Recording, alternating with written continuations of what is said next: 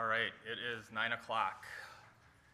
And when I was in high school, I was in band, and my band director always used to say, if you're on time, you're late. Has anybody heard that before? And that is something that I've lived by. And I thought that was something special that my band director only said to us. But years later, we worked on the Michigan Band and Orchestra website, and I mentioned it to our client, and he's like, no, that's something every single band director says. So I thought it was something really special, not so much. So DrupalCon, welcome to the very first session. How many folks is this your very first DrupalCon? Wow, lots of folks. Awesome, well thanks for coming. Welcome to being here. My name is Jeff McWhirter. I'm the COO at GravityWorks. We're a web and mobile app development company kind of based in Michigan. We used to be a brick and mortar shop, but like many digital agencies, we moved into a fully distributed team with folks all across the Midwest. We're about 25 folks and work on some really cool projects, Drupal and some mobile apps as well. So today, I want to talk a little bit about artificial intelligence and ethics that go around there. Before I hop into that and have that, you know, I'm not a really big fan of eyes forward presentations where I'm speaking to all of you. So I kind of want to get some engagement, get some feedback back. What brought you to this session today? What are folks curious to hear about? What are you thinking about? What brought you here? My company is starting to do ethical AI applications, so this has some course, seminar sessions, whatever, on AI and implementing Drupal. Awesome. Cool. So your company's starting and getting into it and some courses and whatnot. Anyone else? Back in the back. Yeah. So I'm from government. So we have a huge user base as a content author generating the content. Also, actually, our department is actually doing like a lot of AI research. So one of the things actually, Drupal basically we're doing like AI content generation to help the content authors. So that's something we are doing as a prototype. So I just want to know before what are the challenges for the content generation using AI. Got it. Yeah. So AI in government, content generation, definitely have some talking points about that for sure. So basically, a lot of us are trying to we're struggling trying to figure out what the ethical uses are, and Okay. that might be a good way. Okay. What the ethical uses are. All right. Yeah. I feel like I need to tell my clients what AI is and what it isn't. Oh, okay. Yeah. Yeah, that's a good one. Need to tell your clients what AI is and what it isn't. All right, so we'll hop into some things. And I guess let's start off a little bit with talking about what ethics are. I'm going to just read a couple things here. Ethics examines the rational justification of our moral judgments. It studies what is morally right or wrong. So why are ethics important? It's what guides us to tell the truth and keep our promises. So I hope everybody read the Code of Conduct for DrupalCon, right? The DrupalCon Code of Conduct is our ethics, right? It's how we want to be treated at this, how we expect to be treated when we're all together, respectful of each other, and listening to our ideas, our expected behavior, and what to considerate and whatnot. So definitely, I mean, everybody in this room has already been exposed to some ethical things coming to DrupalCon. When I was younger, my mom was a huge Asimov fan. Yeah, got a couple people there. So iRobot was something I read in elementary school, Foundation. If you haven't read Asimov, it's definitely fun stuff to read. It's good science fiction. And the popular iRobot movie with Will Smith in it, I think, brought it to mainstream and brought these rules, Asimov's rules of robotics, which these rules actually came out in 1942 in a short story called Runaround. And they've just been around, and whether you're an Asimov fan or science fiction fan, I'm sure you've seen these rules kind of pop into pop culture. Law 1, a robot may not injure a human being or through interaction allow a human to come of harm. And these aren't really ethics laws, they're a plot device, right? Because if you read Asimov, he changes these rules, they change. Later on, he added another rule. It was a plot device for working with him. So how did I come about talking about ethics and AI? I wouldn't say that I'm definitely not an AI researcher. I'm a COO of a web design company and a mobile app. So why am I here talking about ethics? Ethics are extremely important to me.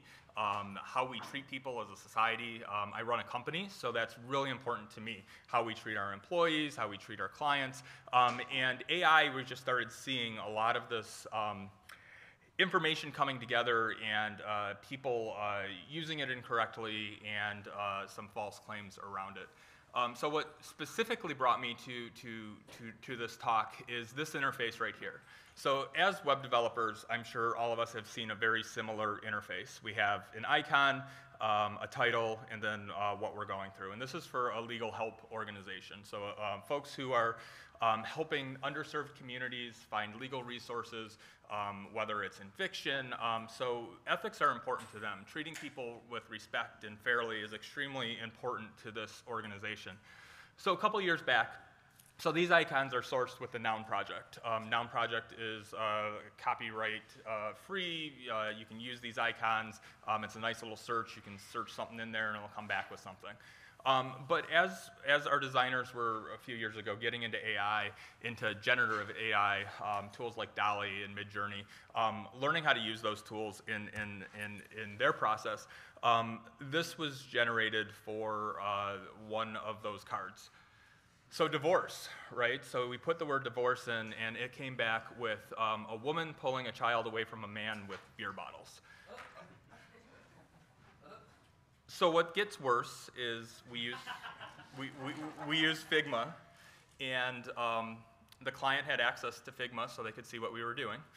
We didn't formally, because we have design reviews, of course, we didn't formally present that to them, but the client was in there looking, and then they see this icon that happens, and then right away I get a phone call, and I have to explain what's going on. So that's kind of how I got into this and why I'm starting to talk and educate, and we educate our team, and we've changed our processes on how we do different things. And this designer definitely knows to kind of look at the context matter of what's going on inside of there.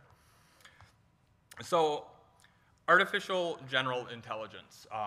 This is the AI that's going to surpass humanity, and this is Skynet, and this is going to rule our lives, and this is what a lot of time and resource in the mass media is talking about. Are we going to get to the point where computers are controlling our lives, controlling our world, and are they going to be good when that happens? Has anybody seen the show Mrs. Davis on Peacock? Okay, I got one person.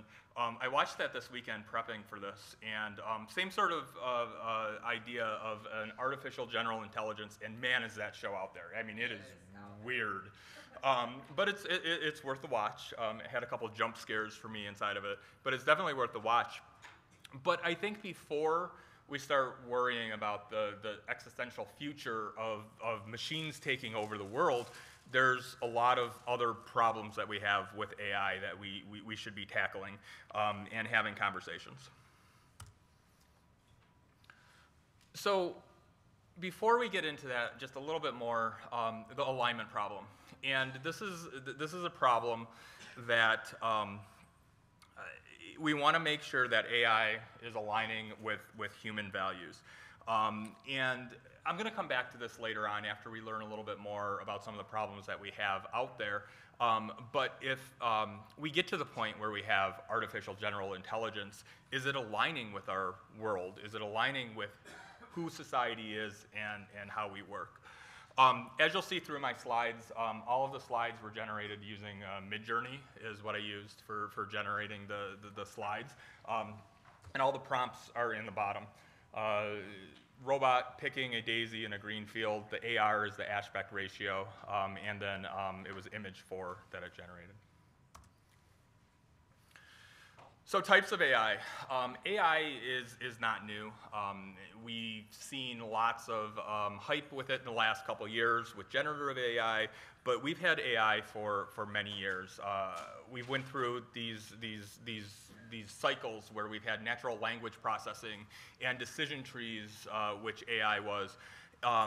But when we're talking about AI nowadays, there's really three that I think we're talking about. We're talking about algorithms, so algorithms that are generating your credit score, that are rating job applications. We have surveillance security systems that are doing facial recognition and biometrics and items around that area. And then we have generative AI, so like ChatGPT, we're generating text, DALL-E, we're generating images. So these are the three that we're really going to hop in and talk about.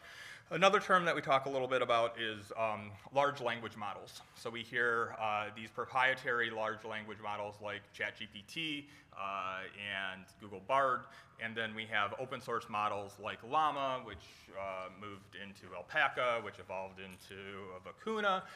There's lots of different large language models as well that we're going to kind of take a little bit of a look at. So the first thing I want to talk about with AI is bias. If you look at my prompt down there, 2 developers working on a Drupal project looking at a computer. All right? So what do we see with this? Anybody? First one? 2 men. Okay, right? Shit, we got 2 white dudes, right? We got 2 white guys here. They both got beards, yeah?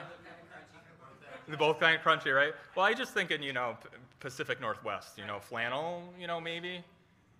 Sorry, that was crunchy. Crunchy, not crusty. Okay. Pacific Northwest, right? Yeah. I don't know, and you know, I think about this, and I mean, I really try to think, where did this come from? And was this model trained, was Midjourney trained with images from DrupalCon in the past where people had a lot of flannel on? I don't even see one person. It's got a little bit of flannel there, a little over there. I mean, and I don't know.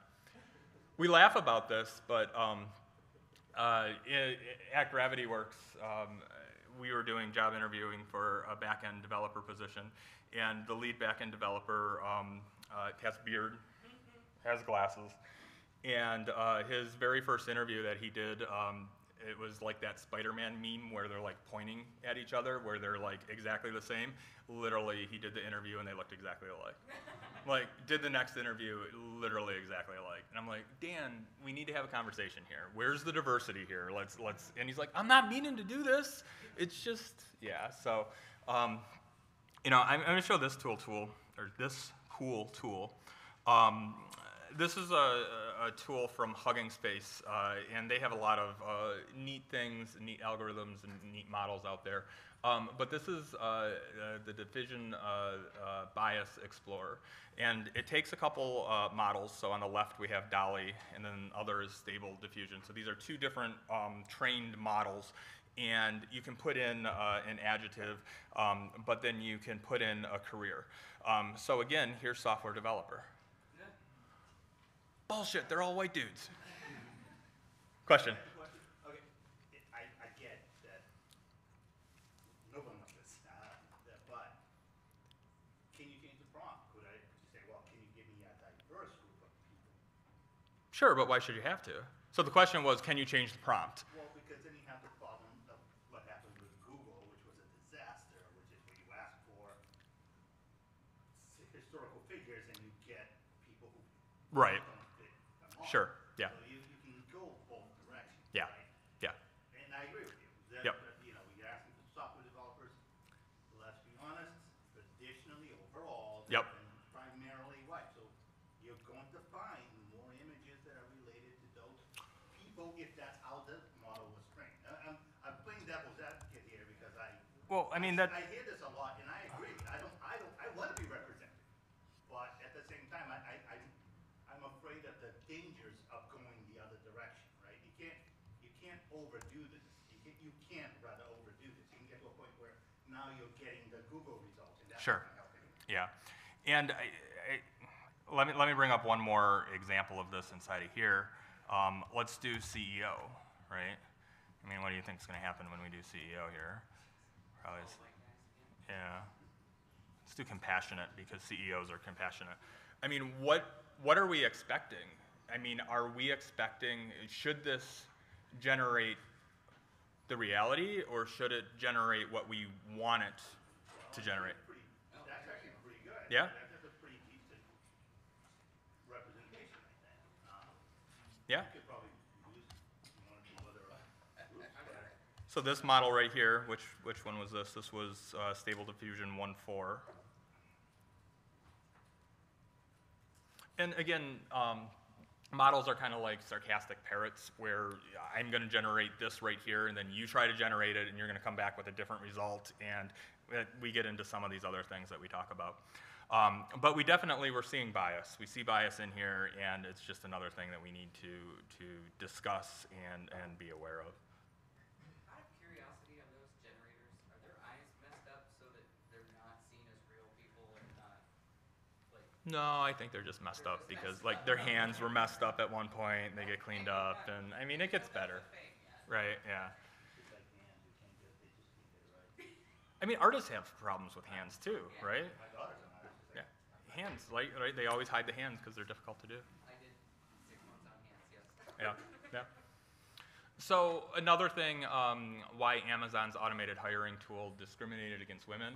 Now this is going back a while, but Amazon introduced a tool to grade resumes, and it was picking all men. Well, IT is a male-dominated field, so therefore the men do the job better. So that's why it was picking it. So that got pulled away right away.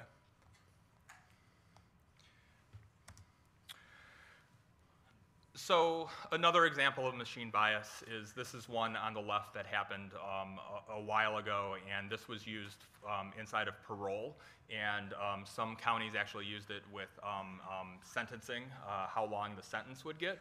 So the gentleman on the left got a low risk of 3, and then on the right a medium risk, but when you pull up their offenses, the guy on the left had all kinds of stuff versus the guy on the right, so that was definitely having some bias there. And then on the right side, this has been corrected. I've tried this a couple different times, and I don't even know if this was, like, I have multiple sources that this happened, but it must not have happened for very long. But inside of ChatGPT, write a Python script to see if somebody would be a good scientist. And it says, race white, gender male. I mean, that's just like textbook, like horrible, right? I don't think it can get any worse than that. But if you do it now, it gives you, based on creativity and potential thinking and different things inside of there. So yeah, it's definitely different and important to see these biases, know they exist, and have conversations about that. So the next item I want to talk a little bit about is transparency. You get denied something, and you need to know why. So I've been really transparent about the prompts that I'm using. Big fan of the cute red robots. I love robots, so big fan of the cute red robots. You know, we have laws in the EU that are way above what we have in the US about data and being transparent about what that data is used for and whatnot. But again, with this company, Hugging Face, they came out with these things called model cards that really help explain what the models are, and more importantly, what they're not. Because you might be using a model for something it wasn't intended for and getting results that weren't expected. So it's like a huge README file. And I was surprised that this wasn't standardized early on, but making sure that we know what we're getting and what we're using inside of the models. So this leads to counterfactual explanation. So if an AI makes a decision about your life, you should be entitled to know why it made that decision. So an example with the hiring, if you submit a job application and you get denied for that job application, you should be able to know why that is. And that's what counterfactual explanation is. Describes a casual situation in the form. If X had not occurred, then Y would have occurred. So the job application, you misspelled the company name wrong, so that's why you didn't get the job. So the problem with this is, if that was the explanation, do we know that's why that individual didn't get the job? When we start with these very large models, these proprietary models like ChatGPT and Google Bard, we don't have insight into that. Can you pick up the phone call and call Google and say, hey, my Gmail doesn't work? I mean, you can't even get support for your email. I mean, you got to go through a very difficult support process just for email. So our company is going to open up these models. Probably not. Most of the time, they don't even understand these models. There's very complicated models that are being created, and folks are even creating surrogate models to try to explain the model that they created, which just gets into this complicated mix and wire of trying to explain things. And I mean, does your company have the resources to explain that as well if somebody calls in to have it? And then me as an individual, what do I really want to know? If I'm asking for why it happened, do I want an answer? Do I want to see the code? What do I want to know? So there's a lot that goes into that and thinking about that. So fair washing is another ethical dilemma that we see inside of AI and in the digital world. And this is making something out to be more fair than it really is. A great example of this, I'm sure a lot of folks flew to Portland for DrupalCon, and as you were going through the airport, you may have went through a machine. Raise your hands, it goes around and goes, you go through that machine. Most of us don't know that the operator behind there, when you go through there, pushes a button for blue for male and pink for female. So this presents a definite problem for a trans woman who has a breast and a penis. So that machine is looking for something that's not there. So in that situation, you could be outed as a trans, or could end up getting groped by security. So very bad situation right there, where we think that machines are neutral. We think that they're fair, but it's us as developers who are telling those machines what is neutral and what is fair. So this leads into digital epidermalization. So epidermalization is a phrase that came from Franz Fratton way back, I believe it was the 30s. He was a black man who spent a bunch of time in France, and he wrote about colonists and how they portrayed him to be something by the color of his skin. So he was walking through Paris, and he felt that, he knew that people were portraying him to be dangerous, maybe a criminal because of the color of his skin. And as a minority, you really don't get to say what your deal is, right? White people get to tell you what your deal is. So digital epidermalization is the same concept. The machine is telling you what you are. That machine is pushing on what you should be. And digital epidermalization comes from a researcher, Simone Brown, and she has a lot of papers about this, about talking about what is fair and what is neutral. And we see a lot of this inside of facial recognition. Facial recognition is definitely geared towards the white face, making sure that the white face is optimized.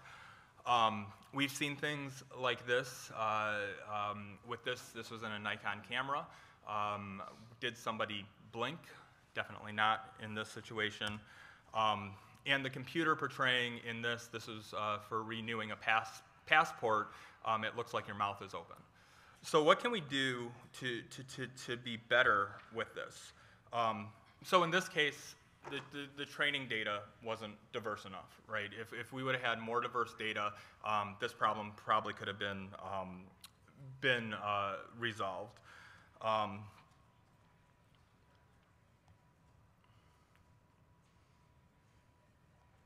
I think also having diverse employees that are testing this, right? So what was the process that went through in the testing process? How was it tested?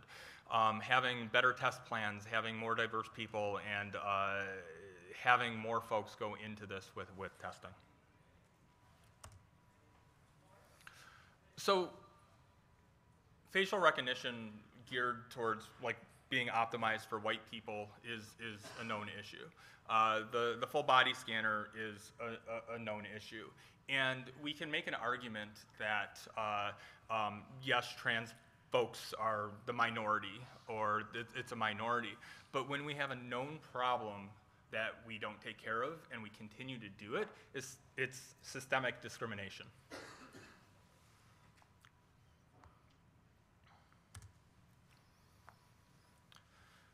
So we talked a lot about some problems.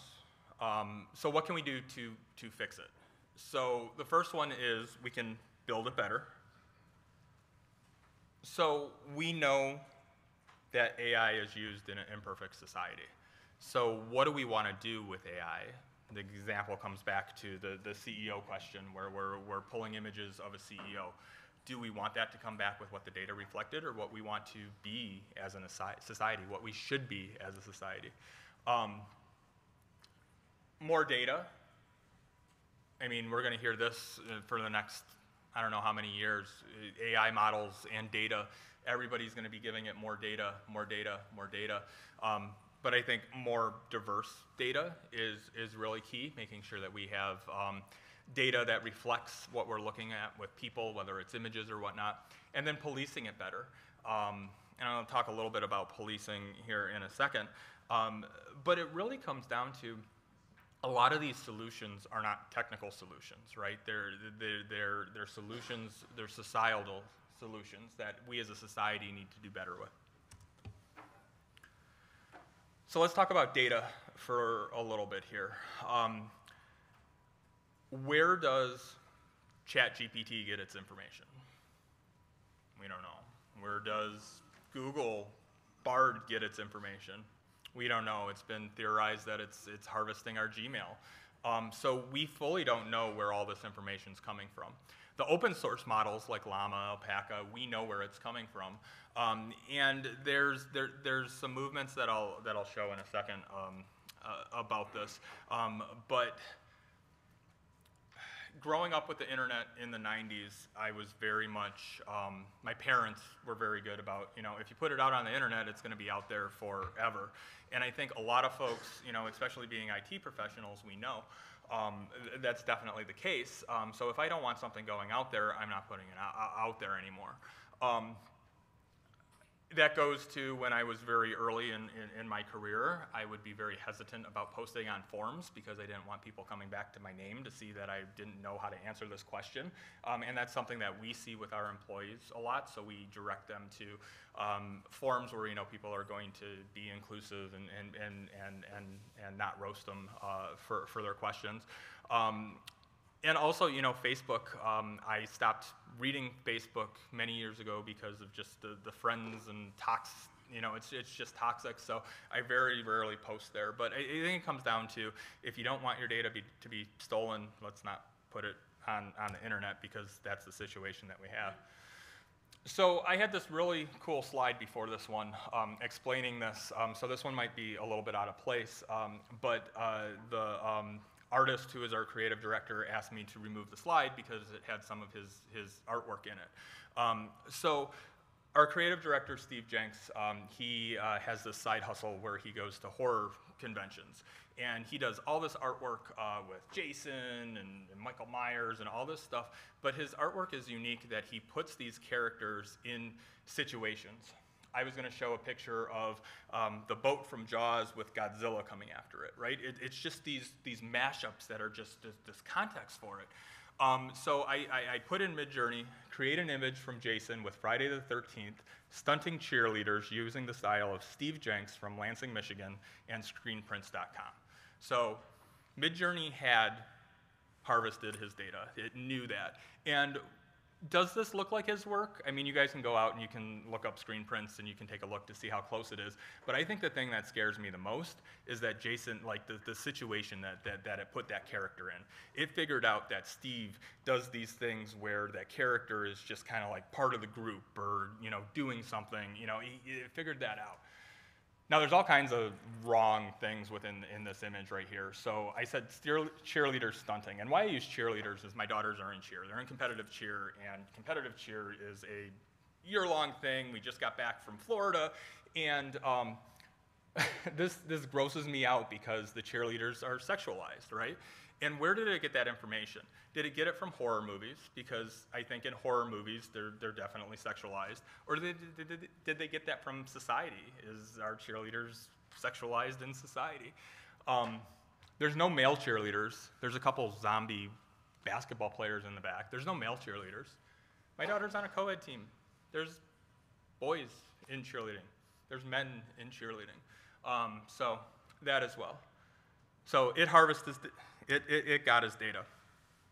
So there is a site from Spawning AI called Have I Been Trained? And this goes out on some of the very big models that are used for image generation. The model's called Lion 3.4, I believe is the model. And I just put my name in there, and it pulled back some of the stuff that I've done. I wrote a couple books, so of course those got indexed and is inside of there. It's weird because I post all of my slides up on the internet, but it only grabbed a couple about Android development, which I thought was interesting, and a couple podcasts. So this organization, Spawning AI, is really trying to provide tools for people to opt out. So an artist like Steve can go in and say, no, I don't want you harvesting my data. No, I don't want you to use this. So this comes all the way back to that model card in the beginning about transparency, coming back and saying, maybe in the model card it comes back and says, we respect spawning.ai and we're not using copyrighted products. So there's no governing law, there's no force that is forcing people to use Spawning AI for people to opt out. Not yet, but that's what we need to change. We need to change laws, we need to change government to get to the point where you can opt out to do this. So another dilemma that we have is with the workforce.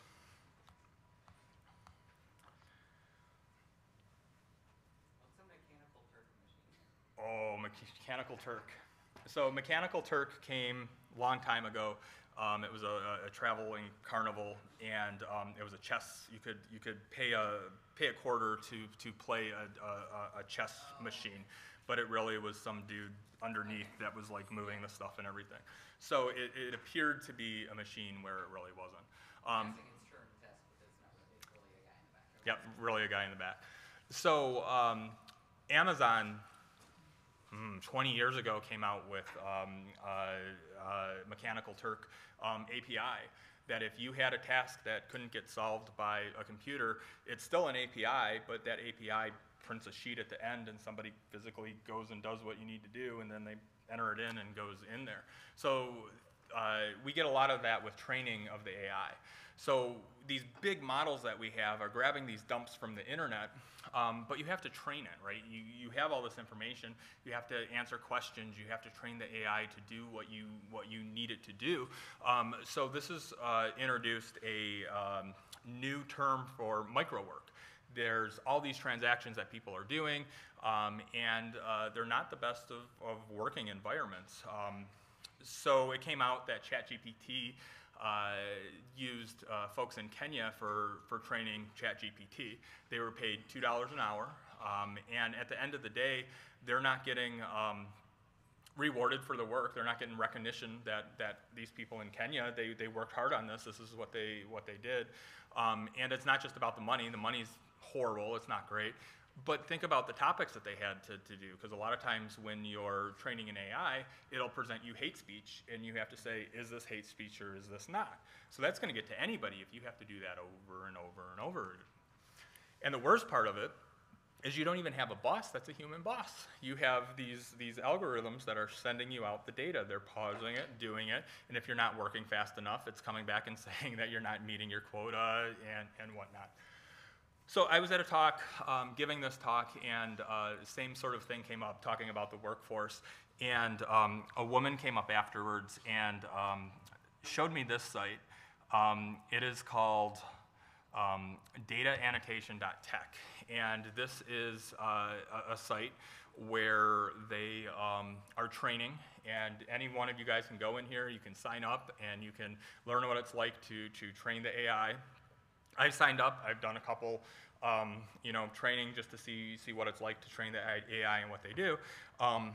But this is the interesting part. How much do I get paid? Pay starts at $20 an hour for writing and general AI projects and $40 for coding projects. That's like decent money. And the woman that came up to me was an administrative assistant. She's like, this is more money than I make there at my normal job. I just sit on the TV, I do this, and I bought a car, right? She spent, she hustled and worked hard and got enough that she got enough money to be able to like change her life and do things. So I don't want to fair wash this conversation at all. It definitely is an issue, but it's not an issue for everyone, and there are some things out there.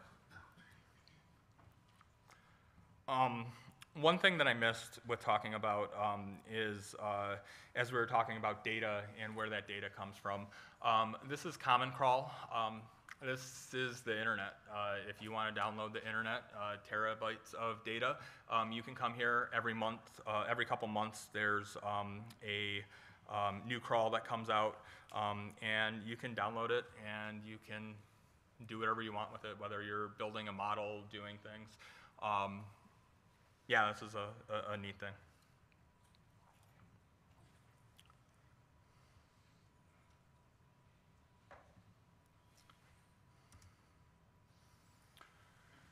So this is an interesting one, distribution of wealth.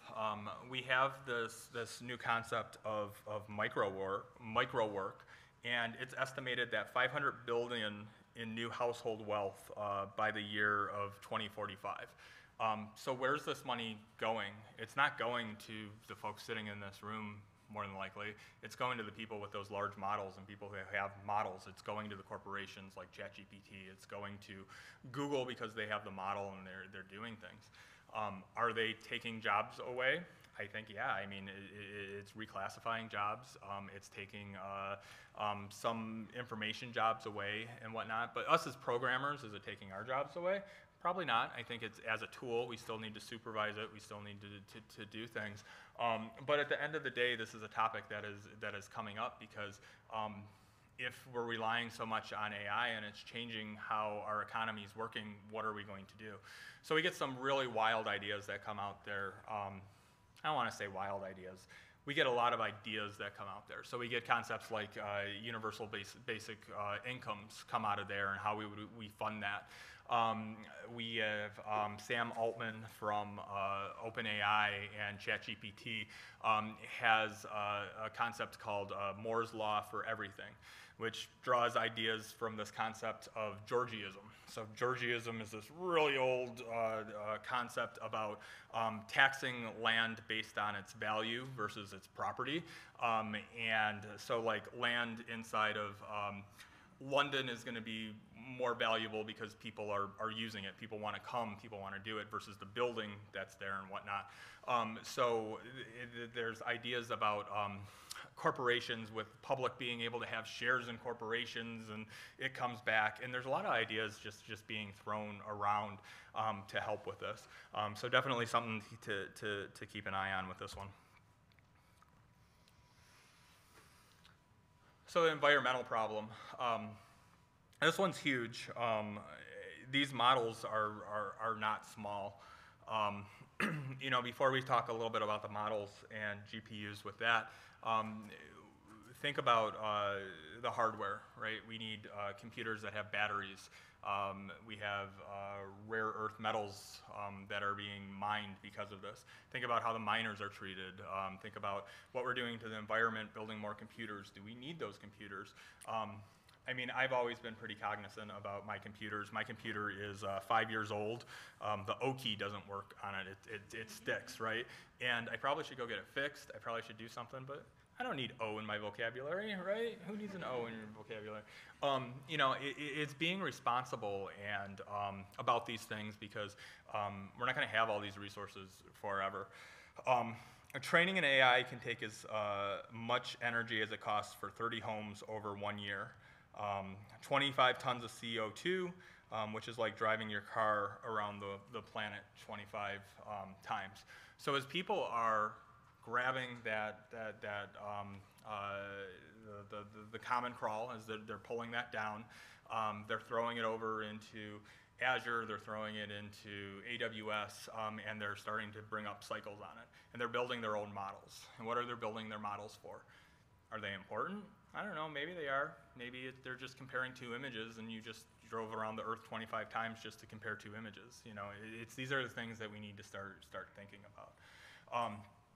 Tools like Amazon and Azure are starting to, and we're not seeing it as much as we'd like to see, but the carbon footprint, making sure that if you have a very intensive process that's running a bunch of GPUs, it tells you the best option for carbon footprint, right? So if you start thinking about that, I was always trained that if I'm bringing up something in the cloud, I want it to be close to where I am because it's going to be quicker and whatnot.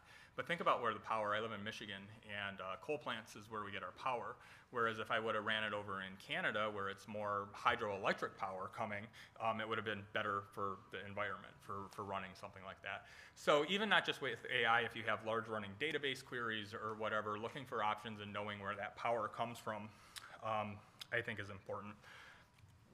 So another tool that I want to show is codecarbon.io. This is kind of cool. It's a Python script that you can put in your models, and it'll generate what emissions and what your models are doing and how it's affecting the environment, which, you know, we got to start somewhere. I think this is a good start to start having these conversations.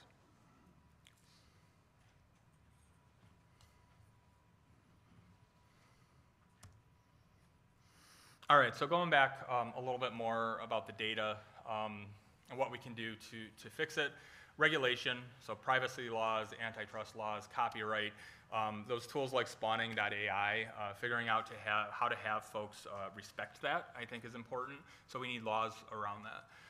Data owning democracy, you get to decide to do what you want to do with your data, right? So if you're posting a photo on Facebook, maybe there's a prompt that comes back and says, I want this to be private, or I'm okay if you monetize off of this and I want X percentage or whatever, right? You decide what you want to do with that data. And then another one out there is digital socialism. Yep, socialism, data is just owned by society, and there's a big movement around that with data sides. So I guess going back here, a couple other things too is it's important to make sure that AI stays accessible. Accessible from the means of, we should be able to look at it. We should be able to look to see what ChatGPT is doing and what Google Bard is doing. We should know how it works. It's important that we create tools to measure the AI impacts so we can get an idea of how bad it is, because then we can create guardrails around it and start figuring some things out around it. So if we truly believe humans are equal, we need to do better. So let's come back to that alignment problem that we talked about in the very beginning. If we're starting to talk about these things, we talk about bias, we talk about our workforce, we talk about environmental controls. When we get artificial general intelligence, it's going to reflect our society. It's going to be who we are, maybe who we want to be. So we don't have to worry about Skynet at that point.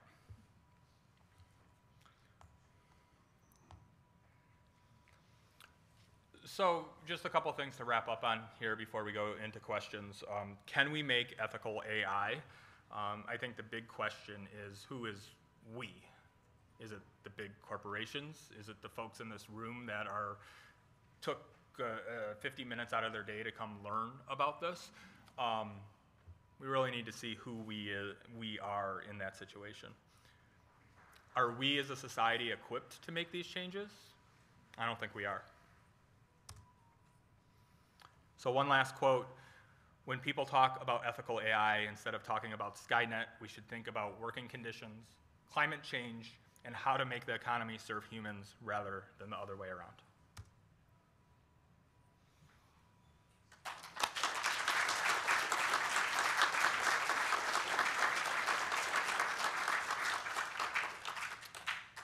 So we got some time for questions. Question over here. What about how we use the intelligence? So let's take two examples. If you are a student and you ask the ChatGPT to write an essay for you, that will be considered cheating. But if you are a developer and ask GPT to create a function or something, is that cheating? Is that a tool to help you? Yeah. So the question was, if you're a student and you ask ChatGPT to write your paper versus a programmer asking ChatGPT to do your job for you, I think academia is different, right?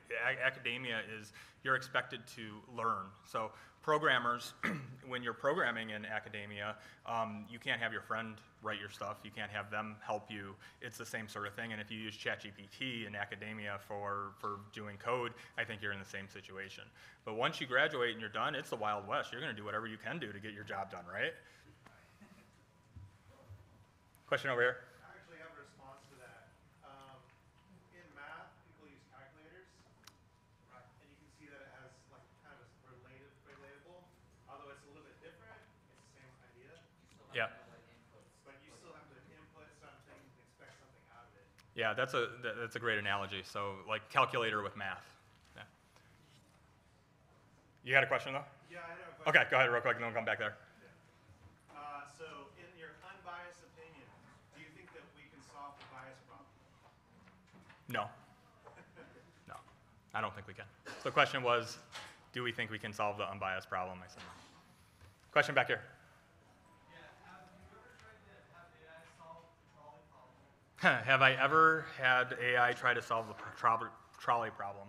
I have not, but I will tell you that I spent about 3 hours trying to get DALL-E to generate the trolley problem to get something in the same format of those slides because I wanted to talk about it a little bit, but I could not get it to do it. I gave it sample images, I gave it everything. I could not even get it to reproduce an image of what the trolley problem looked like. Yeah, so the trolley problem is you have a trolley coming down and there's a split at the track, and the left track has 4 people on it, the right track has 1 person on it, and there's a conductor there to say the needs of the many outweigh the needs of the few. Star Trek reference, there you go. Any other questions? So back to the bias problem. For example, I know that my daughter is going to start training AI. I am going to start training AI. Do we think that if we have a large enough, if we hit like a critical mass of people who actively try to prevent bias, or who are not biased, or who want to create that equity, do you think that we can get somewhere though, if we can get enough people in there? Yes, but if you look at our political structure and you look at different things and other people that are training AI too, I think it's going to be tough to get there. So train AI how to win campaigns and get the right person on. There we go. Question right here. So wait a minute, so that's something that kind of too. I am a little bit concept. So who's the right people? That's what I mean. You're who we're talking to. But that's what he said. Other people are training it as well. We can't think that we're operating in a vacuum. Right. The hate speech example, for example. Yeah, I don't hate anyone. I You can't dislike disagree. things that people do, and I think there's injustice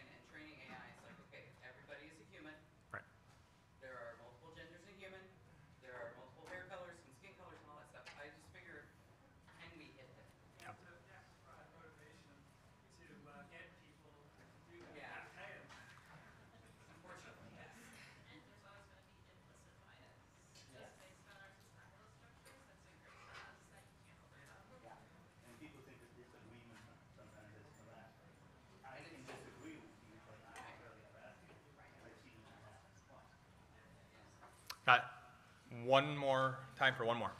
It's basically is what one of your problems of bias is just the web is dominated by the US. So what you're seeing is US biases, but every country in the world has biases.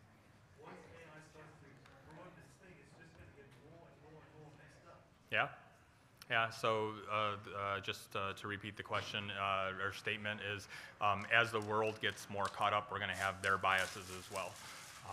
So, yeah, Well, let's hope entropy takes over and we all just kind of even out.